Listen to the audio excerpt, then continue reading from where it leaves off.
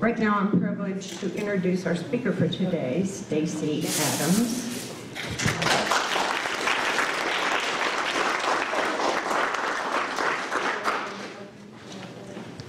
Thank you, Karen. Can everyone hear me okay? No. No? Yes? Yeah. I'm not used to a real mic. I use a Britney Spears mic usually, where it's headseted. Do you sing too? Try. I can try. So, it's Saturday and you're at a lecture. You're just cool as me. So thanks for coming. But you could be doing anything else. You're here with us today, so thank you very, very much for taking the time to learn more about Hollywood, and Hollywood in the 80s, more importantly. This talk is titled From Sandspurs to Sportatorium, and I do want to take a moment to thank Joan Michelson in the back. Thank you, Joan. Because this title would not be the title if it wasn't for her. It's a great title, so thank you for recommending it. Sandspurs, those of you that don't know what a sandspur is, it's this little guy that would get stuck on our feet when we're running around in Hollywood. It's a sticker. That's what a sandspur is. So, and here, of course, is the Sportatorium. I'll talk with you a lot more about what the Sportatorium was. It is no longer, sadly, but in a nutshell, it was a concert venue, to say the least. A place of ill repute, many things. Many things. So as Karen mentioned, I am Stacy Adams, Hollywood Historical Society board member, lover of local history. But who do I think I am that I'm speaking about this subject matter, right? People look at me, they're like, are you giving a talk on this? What do you think you are? Well, I'm an expert on history and rock and roll because I was conceived at a bicentennial concert at Tampa Stadium. So that makes me, by nature, an expert. Thank you, Mom, very much for that. Who was singing? Loggins and Messina, yes. Fleetwood Mac, yes. The Eagles. Yes. Pull that one.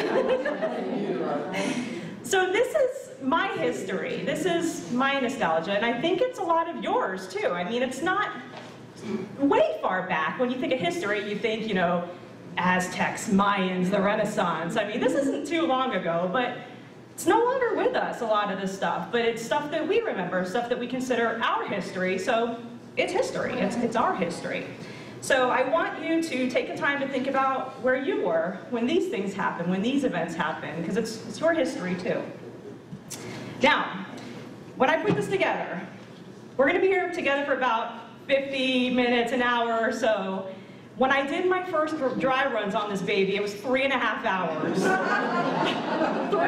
hours. So there's a lot of stuff I'm going to miss that hopefully we can get together again and talk about. But forgive me, I know we're missing a lot of things, but we'll be back. We'll talk about them. So, come with me down memory lane. Let's talk about Hollywood. Spark some memories. Now, once my clicker works, if it works, talk to me, clicker. All right. You know, you have to have a technical difficulty or it's not a party. This is where you need your little Britney Spears headset. I know. All right, I'm just gonna like unplug and plug again. Where's the IT guy?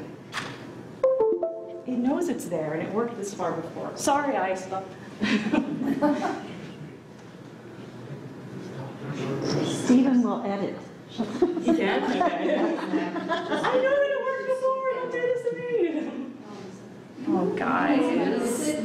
No. Huh? You need somebody to move the slides. Well, I don't know if somebody will somebody be blocking if they're sitting there, Isa? No. Girls? Gotcha. All right. Okay. I'm so shocked. I'm so sorry. I can't believe it's not working. Speaker. Let me see that speaker. I think that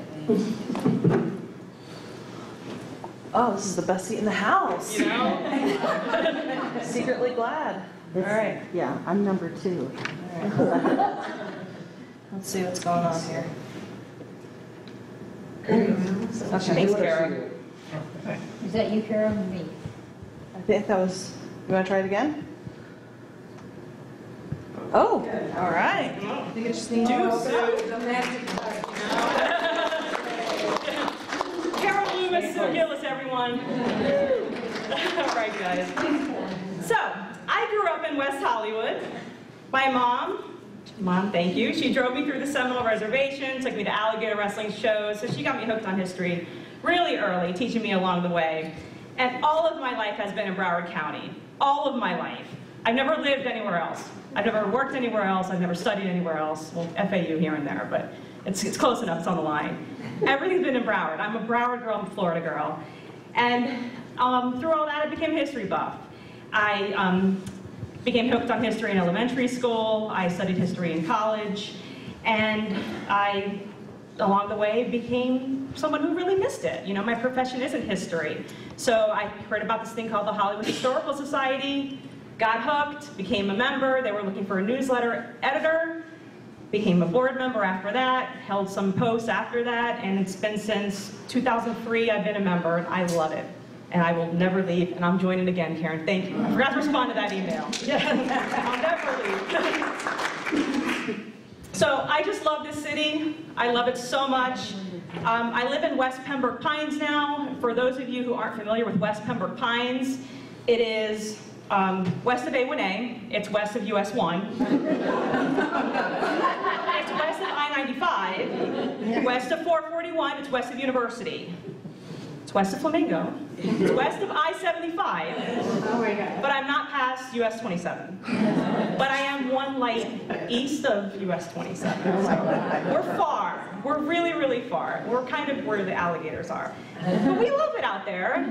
But the strange thing is my husband and I, we keep coming out this way. And we have family out here, we have friends out here.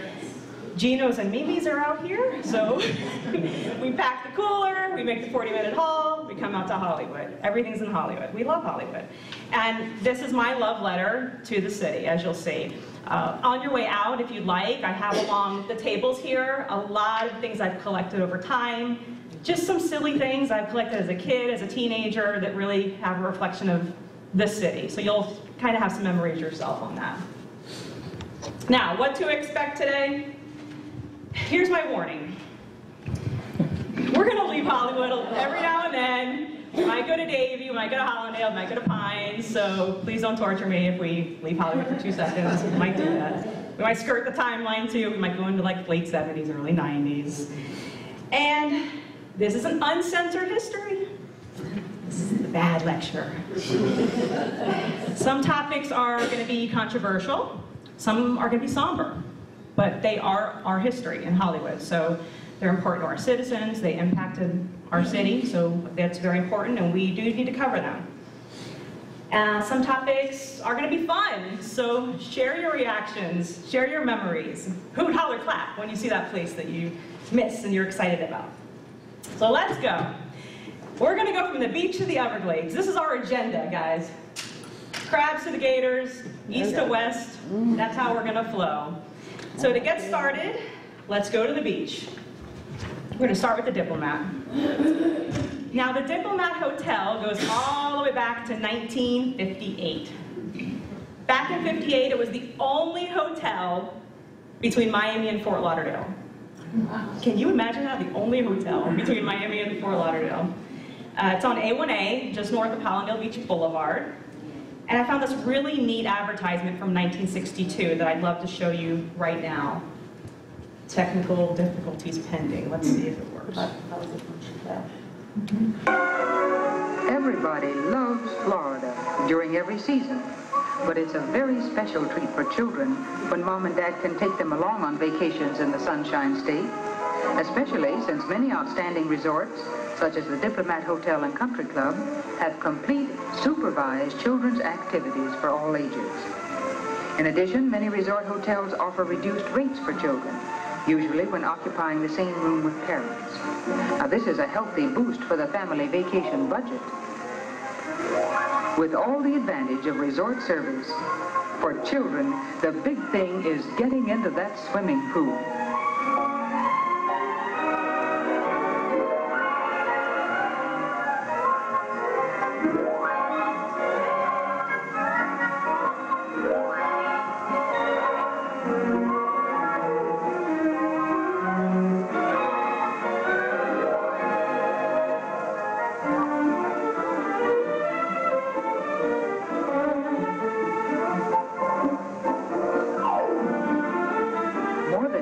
splashing around, there are such extras as swimming lessons to help a child develop speed and coordination in the water.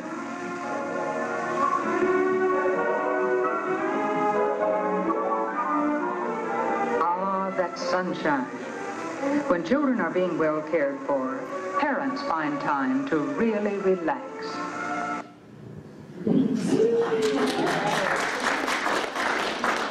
Very nice, huh? That was the Diplomat.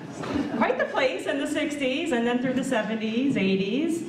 Fun for the whole family, as you can see, and I know it certainly was for me too. I have a lot of good memories of being in the Diplomat with my family, mostly babysitting gigs that I did, mostly for Doc Marten shoes. I remember doing those as well. Those were huge in the 90s. It was worth it. But the Diplomat was a fun, fun place. It was also fun for the whole nation. I have this neat shot. Hope you can see it. It's not a close one, but remember Hollywood Squares? Oh, Hollywood Squares. And if you're a real Hollywood Squares fan, you know in those squares you have to have either Shadoe Stevens or Jim J. Bullock. You have to have one of those two in there. And this is on Diplomat grounds in Hollywood. This was filmed.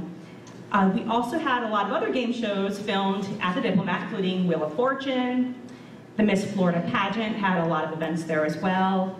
But sadly, in 1998, the main building went away, as well as access to my clicker. Okay, there it is. Yes, it was demolished in 1998. I remember this happening because I was in college and I skipped class to watch this. I knew it was happening. It was on local TV and I was very excited about it, so I had to see it. Very exciting. It was rebuilt, bigger, better, beautiful as the Westin in 2002, and recently rebranded in 2014 as the Hilton. And it has a speakeasy there now with a hidden karaoke bar. So if anyone's interested in seeing me after this, I want to check that out. It sounds like fun. So still staying along the beach, let's take a ride to Ocean Walk. Anybody remember Ocean Walk? Yes. Still there, but not quite as cool as it was in its heyday. That's a little further north, just adjacent to the Hollywood Beach Resort. Both of them, unfortunately, are not in a great state right now. Ocean Walk Mall opened in 1988, and it was up for sale by 1989. 1 year. 1 year somebody figured a mall on the beach probably wasn't a great idea. It wasn't going to work out. But this place was really cool. This is where we hung out when we were kids. I mean, it had a pizza joint, it had an arcade. This should be a drinking game. If you hear me say arcade, I'm going to say arcade a lot in this whole presentation, so forgive me up front. It had a movie theater, it was along the beach, it was along the Broadwalk. It was the best place to have a date night, to hang out with your friends. And back then, the movie theater was $10. That was a lot of money. A lot of money to go to the movies back then. But Ocean Walk was really it had everything. It's still there, as you can see by these very, very recent pictures. Kara's here, who almost did my clicking, thank you. She took these recently. And it still says Ocean Walk, I mean, along those buildings there. Mostly abandoned, has some office space, and probably won't be with us a whole lot longer. Ron, my husband, and I were just there, but last week? Yeah. So, good memories, good memories. All right, guys, let's take a little bit of a trip back down south. All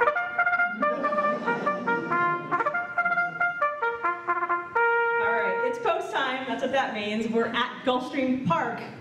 Now, Gulfstream goes way back to 1939, way back. It's in Hollandale, so we're inching a little bit outside of Hollywood. And most famous, of course, for its horse racing. And of course, wonderful memories I have watching horse races with my family, getting that racing form, picking out a cute horse name, you know, asking for a couple of bucks, losing it, just, you know what you're doing, you like the name of the horse. But it was a lot of fun going to Gulfstream. And also known for having the Broward County Fair. Now, this is a very mixed memory for me, as it might be for some of you. Because on November 23rd, 1988, Cooper City resident Christy Schaefel, she lost her life that night as a result of a ride malfunction. We were there that night, some family and friends of mine, and I do remember the ambulance just hauling down the gangway trying to get to the scene of that accident. I was 11. I did this presentation just a few weeks ago, and somebody was in it that knew Christy, was a neighbor of hers, and lives near her where she grew up as well. And there's a park near where she grew up, named in her honor, near Palm and Griffin in Cooper City. And it's lovely. And after that, the fair bounced around, has some other locations. But it's back there now. They still have the Broward County Fair there now, and a lot of other things at Gulfstream. As we know, it's huge. Choo-choo, yep. Got the casino. It's a dining mecca, shopping. If you're really organized, it's got the only container store in Broward County, so that's a big deal. Container store, oh my gosh, love it. It's the only place where you can get a little piece of plastic that's just for gravy packets. That's what it's for, that's what it says. It's amazing. And the fair's still there, so check it out. It's 1939, it's quite a Hollywood, Hollandale staple for sure. Remember this? Yes. Oh, I love this place. I love this place. The Dry Bread Christmas House. This was on 29th and Taft, near I-95. So if you were driving along I-95 and you looked down, you could see this house. It looked just like this. It was, I mean, I know now we have people that go nuts, but back in 1976 to 1989, this was a really, really big deal. They used 130,000 lights, the Dry Breads, Don and Jackie Dry Bread. They decorated their home. They had this great empty space near their house where people could come and visit, park their car, and really couldn't be really a nuisance to the neighbors because they had all this extra space. Well, lo and behold, enter, I think it was the state. They needed that land now because now we need to expand I-95. So the Dry Breads, being courteous, stopped doing it, looked for another location, which we'll talk about in a minute, where they moved to. But they do find another location. Now, a cool piece of trivia that I found that I didn't know, shamefully, Jackie has a really cool maiden name. Does anybody know what that is? Jackie Siciliano Dry Bread. Ice cream. Yeah, there you go. Yeah, frozen custard along 441 and Hollywood Boulevard, yeah. Yeah, Jackie's parents founded Sub Center and Siciliano's. So they're a nice, find a nice family for Hollywood for sure. That's the Dry Bread. So moving from one bread to another. Let's go to the bread building in Young Circle. Now this is a view from Young Circle. Young Circle, I'm very proud to say, is named for Joseph W. Young, Hollywood's founder. There is a statue of Joseph W. Young. A lot of people are surprised to hear Young Circle is actually named after a guy. That's our founder, that's Joseph W. Young. And the circle goes way back. It goes back to the 20s. It's on US 1, Hollywood Boulevard. And it's just this wonderful, large park space for all of us to enjoy. To hang out, have events, concerts, music, food trucks. Everybody's, yes, you got it. And overlooking the park is the bread building. Most of us, then you can't miss the bread building. Everyone knows Hollywood Bread Building.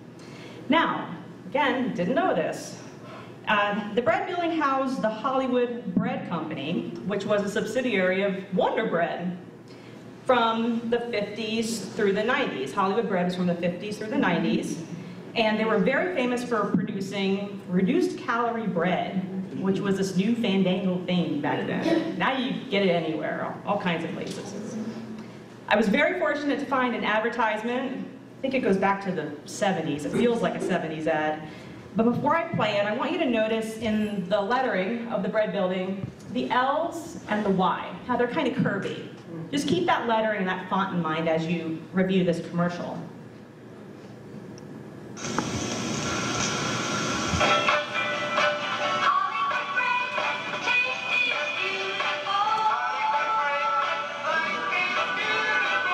Hollywood life and sliced. 8 great vegetable flours, no shortening. The taste is beautiful. Eleanor Hansberry's recipe booklet free when you buy beautiful Hollywood bread. All right, that's Hollywood bread for you. Now, the red building, as far as I can see, it seems for sale, unoccupied, just feels... It's gonna be Yeah, okay. They're gonna use it for something. condos. 19-story. Okay, yeah. A business owns the whole part except for the home building. Okay. And they want to develop that. Thank you, all right. If you guys haven't seen this yet, pass it, take a picture of it. It's just, it's gonna be history, you know. Now we're on the boulevard, so I'd like to take a little bit of a cruise down west. But before I do that, I have a trivia question for you. What music group sold over 1 million albums and had an obscenity investigation launched on that album? How many classes now? All right. Two Live Crew. Two Live Crew. Two Live Crew. Very good. Here's where it gets a little controversial, folks. All right. All right, so here's a headline from the Miami Herald. On June 6, 1990, and keep in mind the days, I'm being specific with days for a reason, June 6, this album was ruled obscene, meaning that songs cannot be provided to the public, sold or performed, whether to minors or adults. So why am I bringing this up in a Hollywood lecture? Well, on June 9th, that's only 3 days later, there was an incident. There was a concert. There was a performance with Two Live Crew at Club Futura at 2100 Hollywood Boulevard.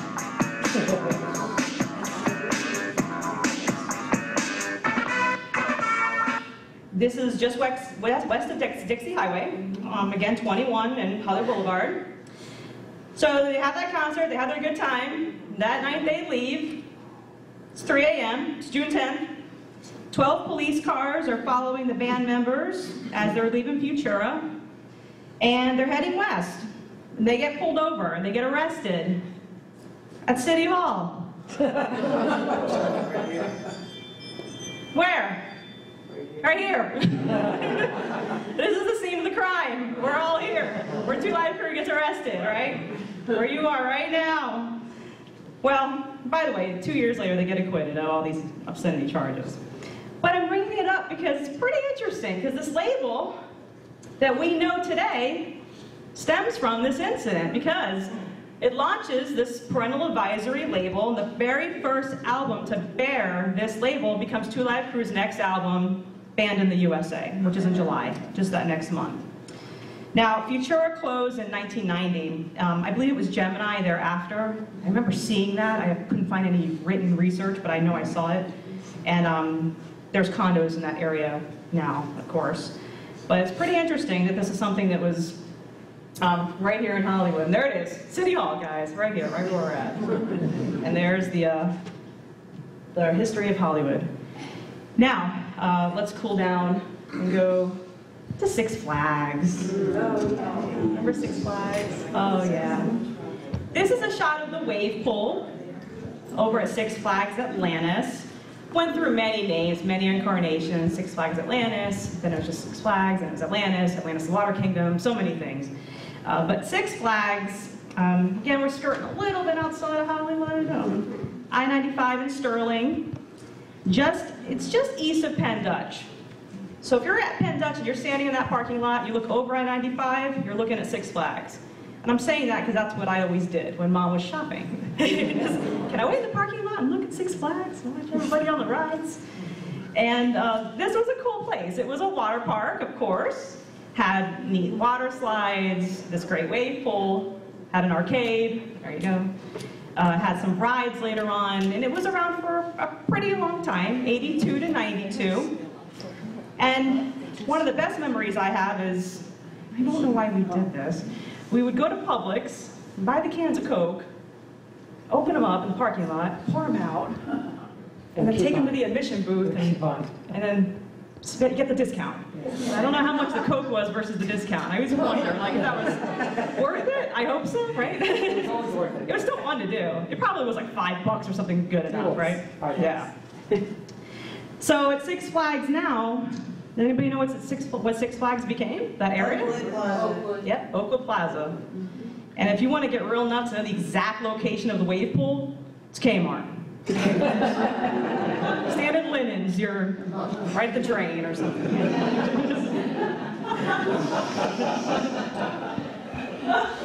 Here's some neat construction photos. There's the wave pool being kind of raked out. There's the earth being just, kind of raked out. Penn Dutch is probably right around here, of course.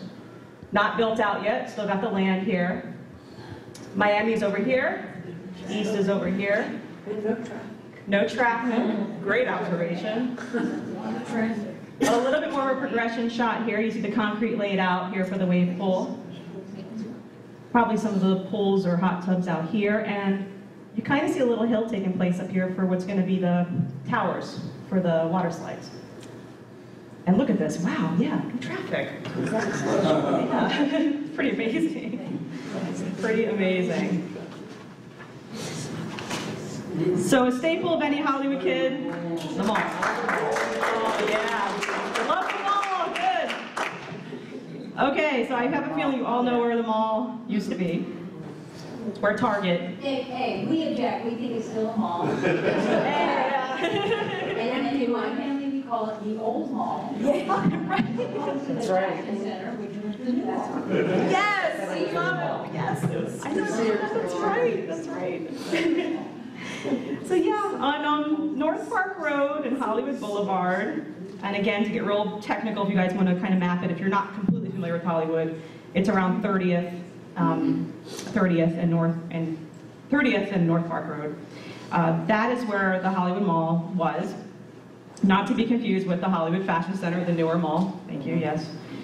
And the Hollywood Mall goes back to 1964. Now, this was, get this, all right, in 1964, the first enclosed air-conditioned mall with a department store in South Florida. Oh, I didn't know that.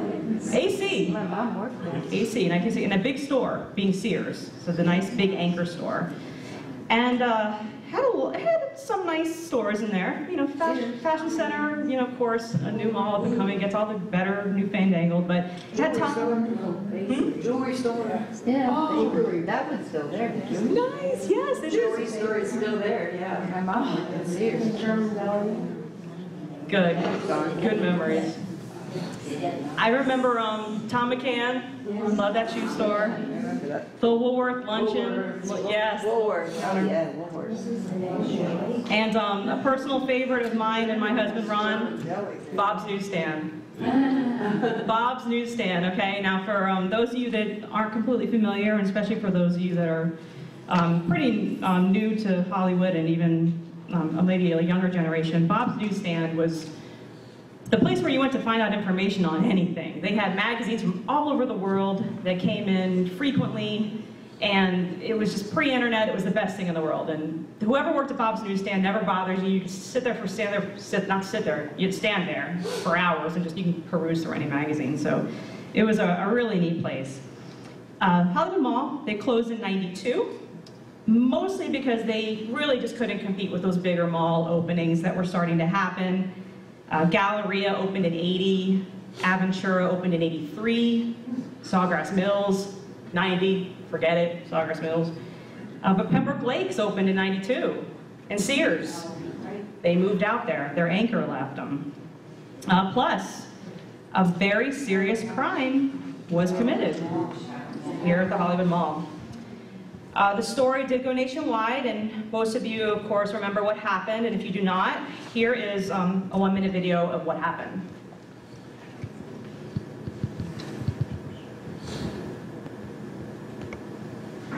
We're the parents of Adam Walsh, who's been missing since yesterday noon from the Hollywood Sears Mall on Hollywood Boulevard. 6.5 years. Reve Walsh. We'd appreciate anyone with any information about him or have seen him or think they saw him to please call the Hollywood police.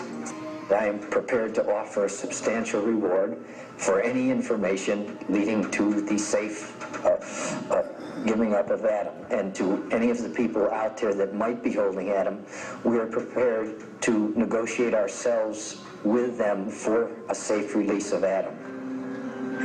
Police were baffled.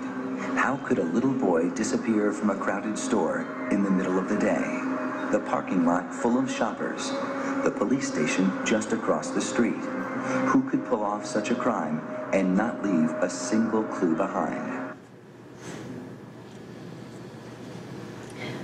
Adam Walsh was 6 years old when he was abducted on July 27th in 1981 from Sears at the Hollywood Mall. And sadly, Adam was found dead 16 days later. This is Adam in his Hollywood Optimist uniform. This photo is taken by Michael Hopkins of Berlinda's Photography. Berlinda's is still in Davie. And this photo is very popular. It was used in many missing persons alerts, newsreels, and the 5x7 original print is on file with the Hollywood Historical Society. Adam's father, John Walsh, probably most of you recognize John Walsh, became a very big advocate for change in how we handle cases of missing and exploited children. He helped launch the Missing Children Act of 1982, in which federal, state, and local governments, they were able to talk to each other better and communicate better in how they handled cases of missing children.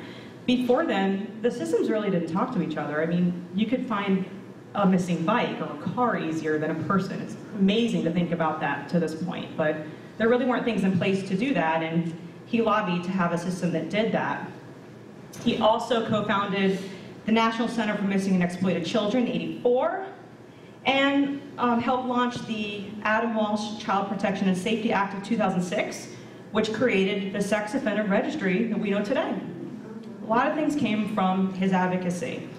And of course, he started on this show on this new network called Fox in 1988, called America's Most Wanted. So we all know that show. And he currently is on The Hunt with John Walsh on CNN.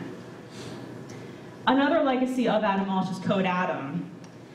This was started by Walmart in 1994. And keep in mind, this precedes Amber Alert. Amber Alert isn't until 1996. But Walmart takes it upon themselves to launch something where we can stop, everybody can stop to try to find a missing child. So what happens for stores that participate in Code Adam, the store goes on lockdown for 10 minutes. And for that 10-minute period, the description of the child is announced throughout the store. No one goes in, no one goes out. And within that 10-minute period, hopefully the child is found. And if not, then after that 10-minute period, the authorities are notified right away.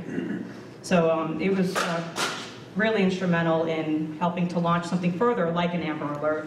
And when you go into stores, look at the doors when you go in. You're probably going to see Code Adam, and that's what that is. A lot of stores participate in Code Adam. I was 4 years old when this happened, just entering elementary school not too long after. And this was on a lot of our kids' minds, of course, when we entered school. It was very common to wear those shirts with the name on the back. You had the iron on the front of your favorite animal, your favorite musical group, whatever, and you picked the letters and you had them ironed on the back. You probably got the shirt at Sears or Zayre, but that stopped. You really couldn't, we were just a lot more attentive and vigilant to what people were capable of. So it definitely made us more aware and set the stage for the future for us. Now, in leaving the Hollywood Mall, I do want us to take a trip to the other mall, which is the Hollywood Fashion Center. Now, this is also not to be confused with the Fashion Mall at Plantation, which a lot of people would confuse it with that one as well. Now, this mall had 4 anchor stores. Do you guys remember the 4 anchor stores?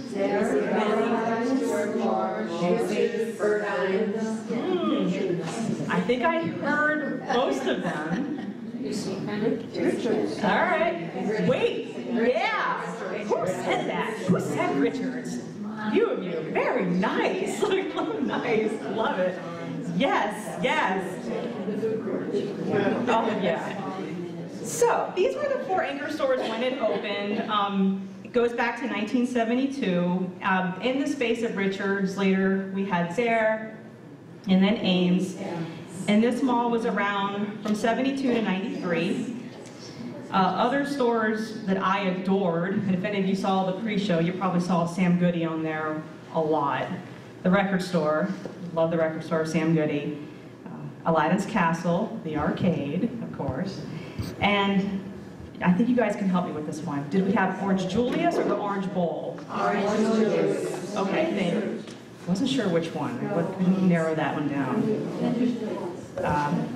The Gap, Chess King, Merry-Go-Round, all those kind of early 90s stores that the kids liked. Now, this lasted, as I said, until 93 because probably Pembroke Lakes Mall opens up. In that space, we had Gordon Food Service for a while, the Millennium Mall, a few other things. What is it now, guys? Walmart. It opened for a while as a flea market. Yes, that's right, thank you. It was also flea market for a while. You got it. Now I have this nice aerial shot of how it used to be in 87. There's Burdines kind of poking out there. It's hard to see. But to give you an idea, this is heading north now, down 441. And this little pink line that's going to come up is heading towards the beach. So just to kind of give you a visual of how big it was. Very, very nice, big mall. Not as big as Sawgrass Mills, but it was plenty, plenty big. And across from the Hollywood Fashion Center was Circus Playhouse. Remember Circus Playhouse? This minute right now is why I'm doing this. This is so exciting. Just tell me about Circus Playhouse. So Circus Playhouse, for those of you that don't know, all right, it was kind of like Dave & Buster's, but for kids. Like Chuck E. Cheese. Like, it's just, okay, thank you, I forgot about Chuck E. Cheese. It's Chuck E. Cheese. It's Chuck E. Cheese, but not as, like, cool. I mean, Chuck E. Cheese is a little bit more, like, corporate and probably a little bit better. Circus Playhouse was, you know, it was a little rough around the edges, but it was fun. Circus Playhouse was a cool place. And it had a merry-go-round in the place. A merry-go-round, so you can't beat that. If I close my eyes, I swear I can find myself around this place. The bathrooms were down here, the show was over here.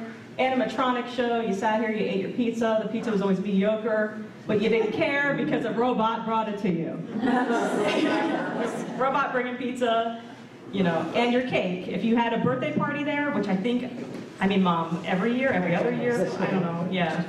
It's just, and if you had a friend that was having it there, you went. If somebody had a birthday party at Circus Playhouse, you went.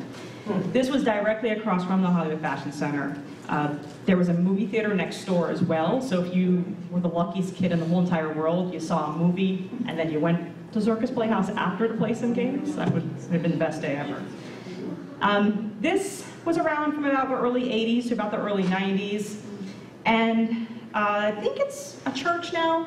I think the area is still there, yeah.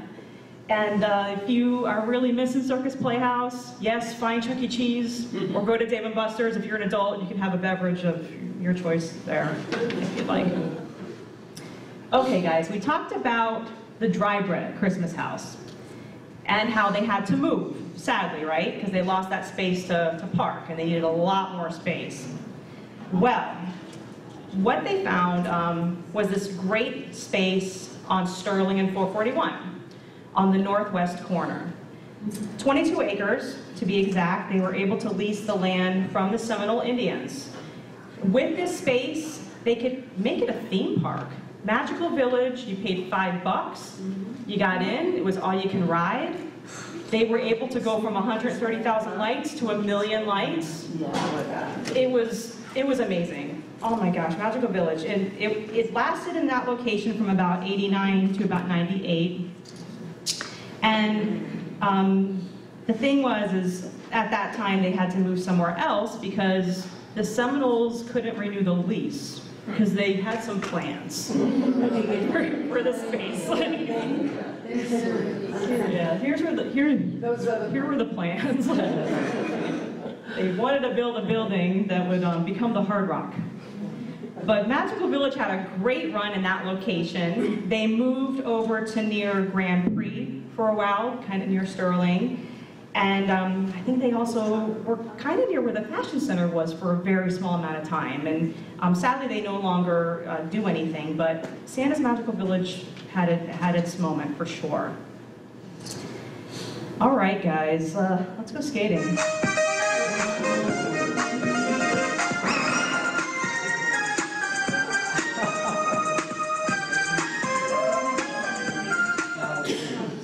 All right, I'm a Hollywood kid. I went skating a lot. And yes, I went skating in Davie at Galaxy. I think I missed the skating rink that we had in Hollywood for a while. I know there was one, I think somewhere off Johnson. Yes. Right by Dixie Highway. Oh gosh, that would have been great. Well, Galaxy's been around a long time. Galaxy's been around since '76. It's still there. Here's a nice shot of the inside of Galaxy. It's, again, skating, arcade. Had an arcade back then. And I have great memories of going there. It's on Davie Road Extension, just south of Sterling. And if you really want to get your feel of how it was to skate back in the day, they do a flashback Thursdays night. Miami bass, freestyle 70s, 80s, if anyone's up for it. Again, see me after. We'll go to the speakeasy, then we'll go here. Sounds like a really good time. Galaxy was definitely good memories for us kids, and then even up until today, I still see everyone enjoying it with families, friends. They have so many theme nights. So if you haven't been to Galaxy, just to kind of do a little mini shout out for Davie, I guess, go to Galaxy. So now we're kind of near University. Between University and Flamingo, to be quite honest, when I was growing up, I don't remember a whole lot. The only thing I remember between University and Flamingo as a kid was Bell South. Cows. Or Southern, was it? Yeah, cows. That's it. That's it. Dairy farms. Dairy farms. That's it. Yes. I think we would go there to switch out the phone that we rented for $8 a month. Yes. Why did we? Everybody did that back then. You rented your phone. That's what you did. Yeah, you rented your phone and They rebuilt it. it was wonder. You stretched out the cord long enough and you said, let's just get a new phone, and you drove way out west. I think it was right around maybe Douglas-ish. It's still there. It's still there. That's right. It is still there. So there was nothing. Southern Bell. Nothing. And then this is where I usually ended up, at C.B. Smith Park. Well, for a kid, again, big deal at C.B. Smith Park. And I have to say, in terms of cutting this presentation, it tortured me to not put T.Y. Park in here. So please, I know. But if I had to make a choice, it was only to kind of keep us as west as I could to get us further west. So, C.B. Smith Park, named for Charlie Barney Smith, Hollywood pioneer, former Broward County Commissioner, City of Hollywood Commissioner, and he championed for the cause of public land for parks. So it sounds like CB certainly did his job. This was a great park. It had a nice beach, still has, I shouldn't say had, water slides. C.B. Smith Park goes all the way back to 1982, and it's still here. Has a driving range now. It's really expanded. C.B. Smith Park is just huge. If you're not sure exactly where C.B. Smith Park is, it's at Flamingo, and when Hollywood Boulevard changes over, it turns, of course, into Pines Boulevard. So Pines Boulevard and Flamingo Road. And if you ask State Farm Insurance in 2001, they will tell you, remember this, Heather, it's the most dangerous intersection in the United States. It was voted Flamingo and Pines. And you can kind of see why, in terms of commuting, everyone leaving Miami-Dade in the morning and everyone heading to Miami-Dade, that thoroughfare, forget it. You could just see in pure numbers just how that would be. All right, guys, so I just have one question for you. But I'm going to lower my volume before I ask you, because I don't want to take anybody too off guard. Willie Nelson.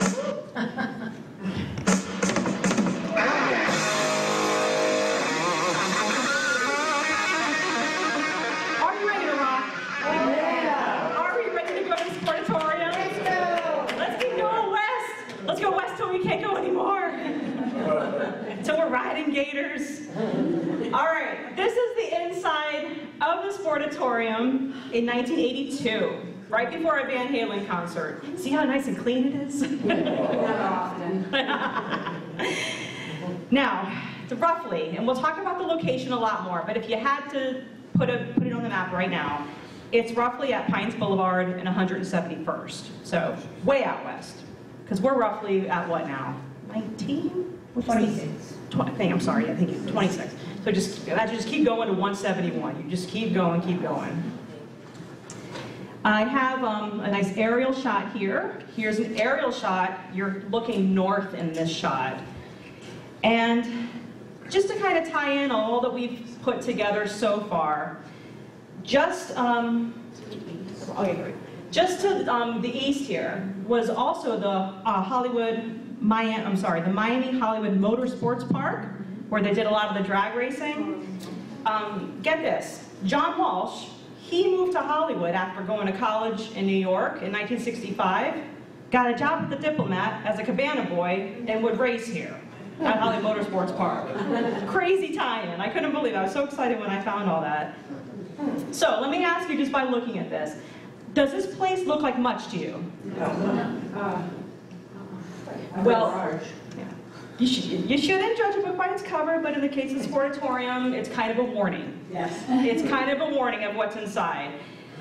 It had a lot of nicknames, and not cute ones like AAA, like American Airlines Arena, or it was National Car Rental Center, the NICRIC, it's now BB&T.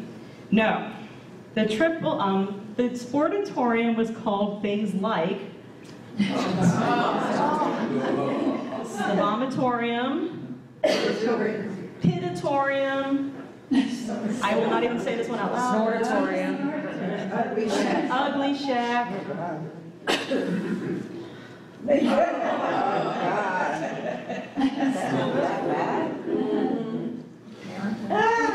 Wasn't that bad. Come on. The barn. The barn for sure. Yes, That one I remember. Yeah. The Sporto, that was the one. I like the Sporto. That was the good one. Sport is a cute name for sure. Those other ones I never heard of. I've seen it, but I never heard of them. Yeah, the Sportatorium definitely has a mixed love-hate history with everyone. Now, there's also, along with all of these nicknames, a lot of interesting quotations that both fans and artists have accumulated through the years. My favorite quotation, and I found a lot of them, but if I had to pick my favorite one, it was from a Sun Sentinel rock critic named Scott Bernardi. He said, and I quote, "It was the best place to be, and it was the worst place to be." I love that. Some other cool quotes I found, Roger Waters of Pink Floyd, he called this place a real compromise. Some attendees called it lawless. Robert Plant of Led Zeppelin, he called this the first gig that was rained out inside the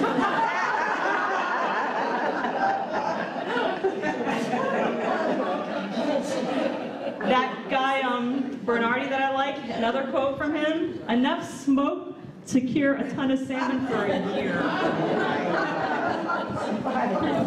Another concert goer said it's nothing but a big joke. Another one said it's an act of charity to say the Sportatorium was acoustically challenged.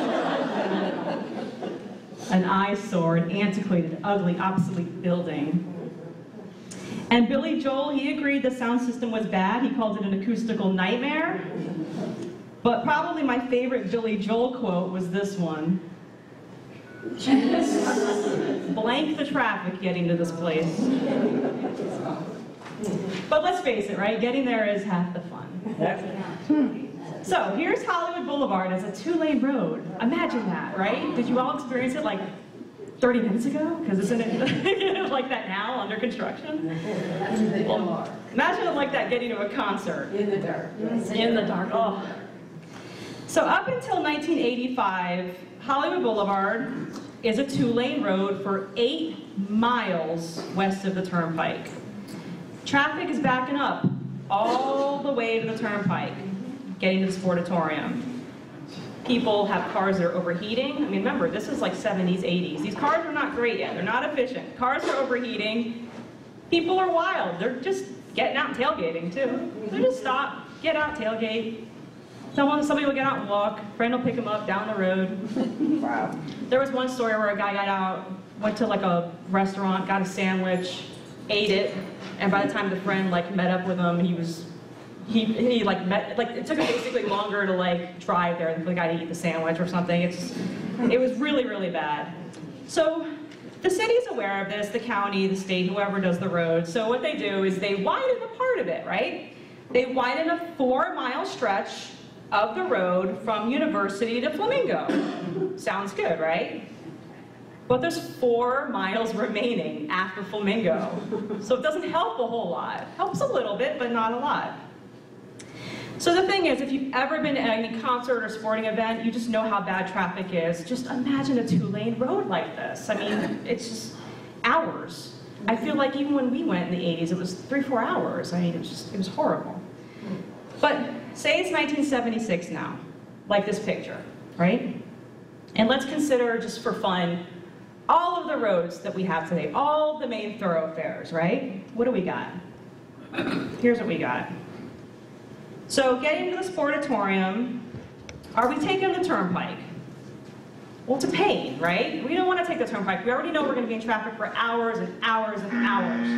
No, we're not taking the turnpike. Why don't we just get on I-75? Thank you.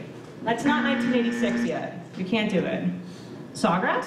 Not there. Not there yet. 1986 is when Sawgrass comes about. 595? No. Not until 1990, we can't take it. How about State Road 84? But it doesn't go all the way through. That's interesting. So here's the thing. It doesn't go all the way here. We can take it pretty west. We can take it to US 27. We could take it that far, and if we cut over on US 27, we can come in this back way that, let's face it, not a lot of people knew they could do, because word of mouth was just word of mouth then. You couldn't really look it up or go on Waze or whatever we do now. That's how we'd leave. You're kidding, nice! We go Go out the other way. Go out the other way. Very cool, very cool. So it was good. For those people that figured that out, they pretty much made it. Now, I could pretty much tell you how it was, but I have a video showing you. Oh, no. 1976 traffic. Want to see it? Yeah. I'm at the Sportatorium. Let's see how it was, guys. 76. Whoever coined the term impatient youth obviously never attended a rock concert at the Sportatorium. Thousands of young drivers seemed perfectly willing to face hours-long traffic snarls, both before and after the arena's opening night performance. Good-natured police kept good-natured young drivers from going bananas, and while the cars often slowed to a crawl, they did usually keep moving. Some of the more athletically inclined parked miles away along the shoulders of Hollywood Boulevard. All of the parking area planned for the Sportatorium has not yet been finished. For those who wonder when this 2-lane road will be widened, the State Department of Transportation has not yet put it on its priority list. Those who thought they'd avoid the traffic jam by coming early for the 8 o'clock performance caused their own snarl up from 4:30 to 5:30. And who was it that inspired this display of patience and perseverance? ZZ Top, a 3-man, multi-animal rock group that puts out its own unique brand of hard rock, Texas style. Just in case anyone has any doubts about where they're from, they cart along a 40-ton stage in the shape of the Lone Star State and several of its beastly trademarks. In addition to rattlesnakes, buzzards, a 2,500-pound buffalo named Tex, what else? There's a 2,200-pound longhorn steer named Texas.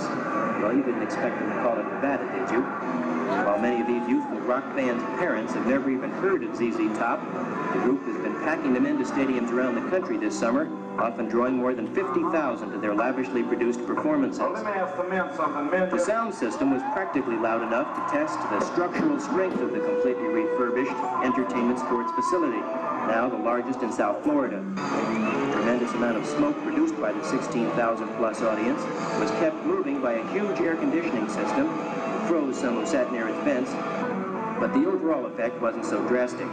This, of course, was opening night, and Sportatorium manager Bruce Johnson says he discovered a lot of things that can easily be improved upon for future performances. He was pleased with the crowd, the group's performance, and the way his long-time-coming arena held up under its opening night test.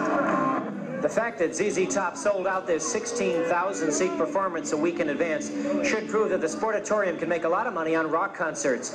It may just be they won't miss those hockey and basketball franchises as much as everyone thought. Kerry Millerick, Channel 4 News. Stacy, ZZ Top. Let's have those lighters too. You go. Did we miss those hockey and basketball franchises? No. Not really. Not really. All right, folks. So yes, that is certainly how it was. So you're driving there, right? You make it through all this crazy traffic. Yes, ma'am. I'm sorry. You see an old woman change radio. It's because my son turned 16 in 1975 at a driver's license and wanted to go to a drive-through concert by himself.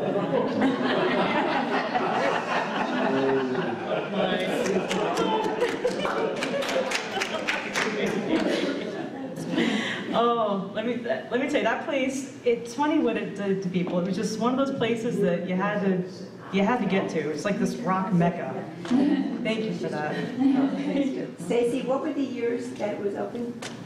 I think I have that somewhere. I'm sorry. I don't know right offhand. I will get that for you at the end if I don't mention it by then. So here's a shot of the Sportatorium from the outside, and it looks like a cold day in Florida, which is interesting. And they're lining up to see a pretty big star. I think somebody here was there. Karen. Elvis Presley. Wow. They're lining up here to buy tickets on 77. Second to last concert he had? Before he died. Before he died. So good thing Karen went. From here to Compton. Wow. I didn't know it personally, but there was this little chunky stage. Yeah, he was a little chunky, yes. That was good, I didn't care. But think about that for a minute. This place that looks like it does, and Elvis is performing there. Like, why? Well, it seats a lot of people. 16,000 people. Now, let me put this in perspective for you. We also have Sunrise Musical Theater at the time, which seats 3,700. So think of that jump, 3,700. And Sportatorium, 16,000 people. You're Elvis, you're going to Sportatorium. Or no matter how disgusting it is, or how, you're going to Sportatorium.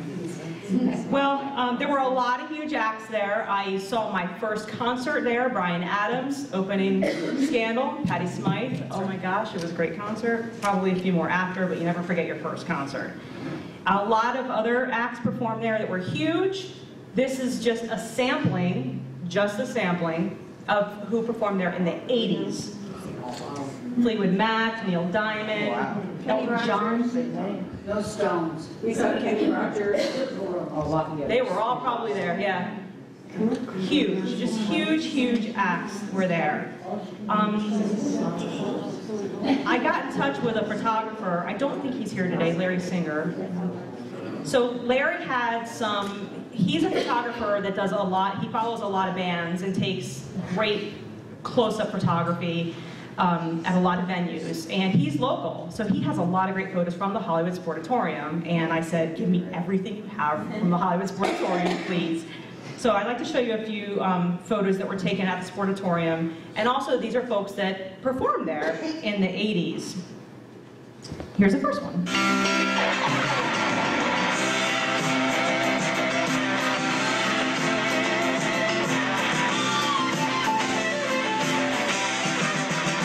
So this is Kevin Cronin, lead singer for REO Speedwagon. And who else was there?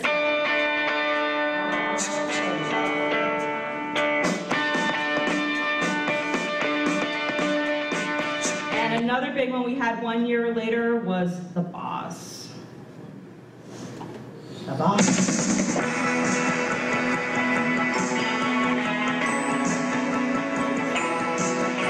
Now, Bruce Springsteen, he ended up really hating the Sportatorium because he was playing a very nice quiet ballad one day. It's called Independence Day, the song Independence Day. And somebody decides to start setting off firecrackers. I mean, the song is not about the 4th of July, it's about something a lot deeper than that. But someone starts setting off firecrackers, and Springsteen, and I have to edit this, I'm sorry for the group, but he stops the show and he says, I want whoever did that to go back to the box office, get their money back, and never come back to one of my shows again. So several fans, they started pulling off this very impressive act of urinating on the stage from the front row. And Springsteen makes a promise to never play the Sportatorium ever again. And he didn't. He didn't. He never came back to the Sportatorium. So it was definitely a rough place. But we got a lot of really big people. We also got this guy.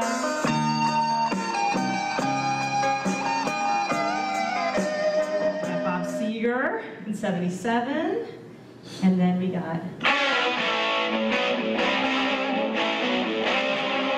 Nugent, Cat Scratch Fever fame, and later joined that supergroup Damn Yankees.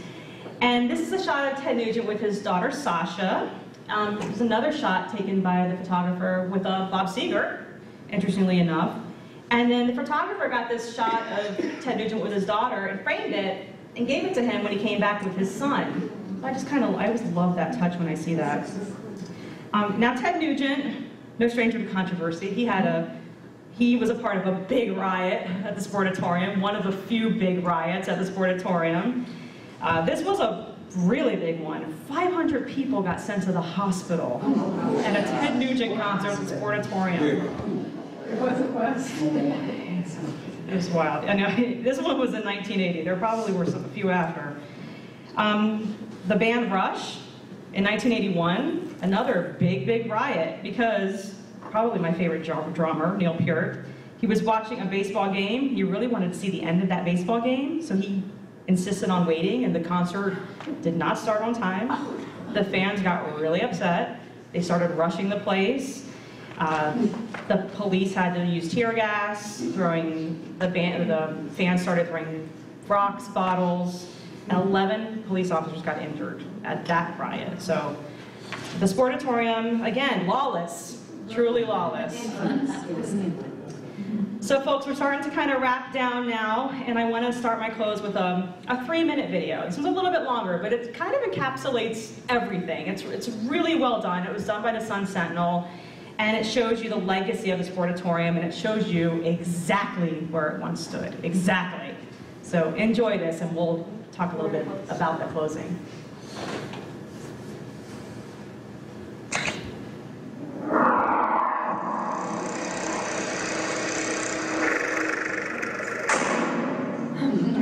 You know and I know everything happens in South Florida.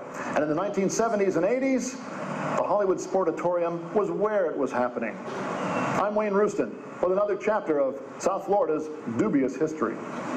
Long before there was a AAA, or a BB&T, or even the Miami Arena, there was the Hollywood Sportatorium. It was built in 1969 by developer Stephen Calder of Calder Racecourse and Galt Ocean Mile fame, and promoter Norman Johnson, who created the Miami Pop Music Festival and co-owned the Miami Hollywood Motorsports Park. It occupied nearly 240 acres of land in the middle of nowhere. West Hollywood Boulevard was only 2 lanes back then, which created monumental traffic jams.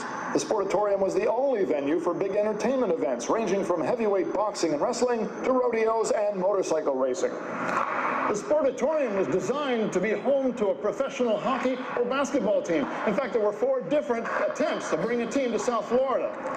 This is the jersey of the first franchise attempt, the Miami Screaming Eagles, autographed by Bernie Parent, the Philadelphia Flyers Hall of Fame goaltender that the WHA tried to lure from the NHL to legitimize the league. Unfortunately, the Screaming Eagles never got off the ground, partly because the Sportatorium was unsuitable for hockey. It may have failed as a sports arena, but it thrived as a concert hall. Rob Williams endured about 24 concerts in the smoke-filled, non-air-conditioned, asphalt-floored sweatbox, and he kept going back for more. You know, it was good old dirty rock and roll, you know, the dirt, broken down place out in the middle of nowhere, and you can be loud as you want, and we didn't have to shut down at 11 p.m. because of noise ordinance, and if the band wanted to come out for a third encore, they could. The Sportatorium was located right here at 17171 West Hollywood Boulevard at the time. Now it's Pines Boulevard, and this is a Sedano's supermarket. We've got a sprawling housing development to the north. As a concert hall, it had a leaky metal roof, lousy acoustics, and the stage was right about here, appropriately enough. Despite that, it attracted all the biggest acts of the day, including Elvis Presley. People stood in line for hours to get tickets. It's a good thing they did. 6 months later, he would be dead. The Sportatorium would die too. It closed in 1988 after the Sunrise Musical Theater and Miami Arena came along. It was torn down in 1993 to make way for more than 1,000 homes and a shopping center in what was, by then, Pembroke Pines. Sensible, practical, but not nearly as cool. With another chapter in South Florida's dubious history, I'm Wayne Rooston for the Sun Sentinel.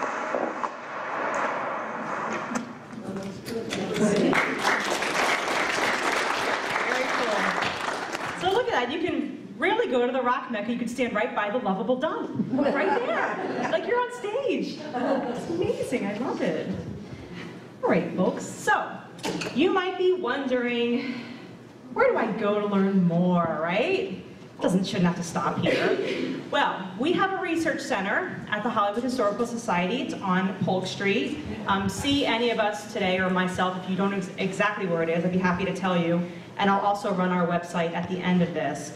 I did a lot of my research there. We have really cool drawers of information, photos, newsletter articles. Make an appointment, come and see us. We have tons of information there. And we also have the Sun Tatler binders. If you're wondering where those are, we have them. The Sun Tatler. Also, when is our next event? Well, it's January 14th. We have this really cool talk. I'm going to get the exact title. Why do you love that old bag? 100 years of handbag styles and designers. This will be by Shelley DeMarco of the Hollywood Women's Club. And as Karen mentioned, this is going to be our lecture series in 2018. This is not going to be at this library. It's going to be at the Sterling Road Library. But I do hope that you can become a member to hear about future events like that one. So come to that event. If you can't wait till that event, you're in a library, you can get information now. Go to the 900 section, it's history. I know that because I used to work in a library and I'm a history nerd. Just go to the 900s. If you can't even wait to get to the 900s, see Joan, she's selling books. You can get a book right now if you'd like. I mean, come on, the holidays are coming. What would make a great gift? Like a coffee table book for your Hollywood history lover. Also, how can you see more stuff like this? Remember, we can bring this presentation anywhere. I just recently did this for a church group. I may do it for another community group soon. I'd love to bring this to anybody. If you know anybody who may be interested, we can do a church, birthdays, weddings, mitzvahs, whatever you like, you can do it. But become a member. That was the easiest way. Our membership fee is not a lot. We have membership forms in the back. And as always, if you would like, we do welcome donations, cash, check, and we are also on PayPal. PayPal.com/GiveNow. Look up Hollywood Historical Society. We'll be there. All right, folks. So before I truly close out, I do want to take maybe, I don't know if we have time for questions or if we should do that informally later. Is that easier for us? Okay. Does anybody have any questions or comments before we truly wrap up? Yes, ma'am. If you go to the Publix, like Fillmore Park, the receipt still says Hollywood Mall. Wow. Yeah. Oh, Fillmore Park Road. CBS is too. It still says Hollywood Mall on that. I love it. The address. Oh, thank you. I love that you notice it. Thank you. And we'll have to all go shopping in there, just something. Yes. Get one of those before they notice.